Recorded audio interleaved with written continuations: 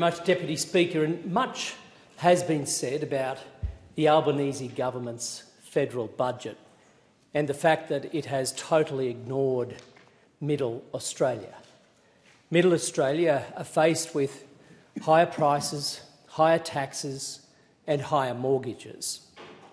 But what has been less said, but is every bit as important, is this budget also ignores regional Australia.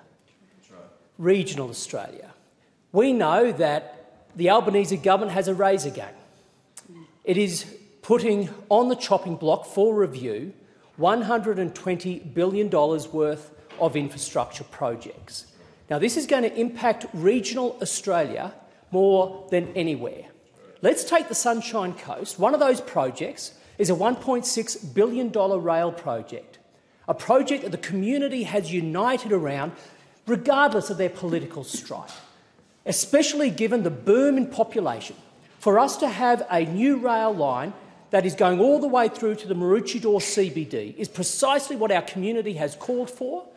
We, in government, allocated $1.6 billion for 50% of that $3.2 billion project. The state Labor government has stalled it, and now this Albanese government is putting a big fat question mark over that.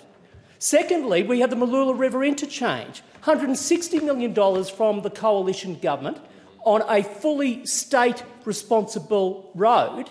That too has a question mark on it. For that project, people have already been evicted from their houses, up to 400 residents. This is amidst a housing crisis and a population boom. This government is holding back now on whether that project even proceeds.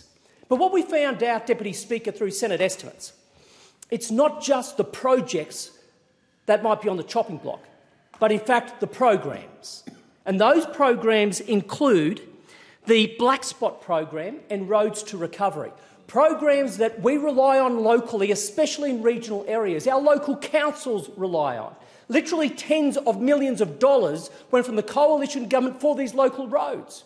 And we've had them through nearly every area of the sunny coast, but I want to call out one in particular.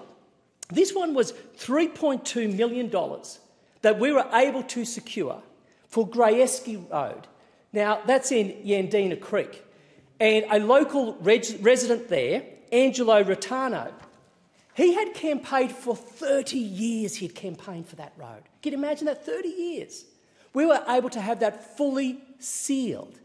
This is what infrastructure is about. This is what looking after regions about. It's what should be looking after Middle Australia is about, but the Albanese government are rejecting and ignoring it.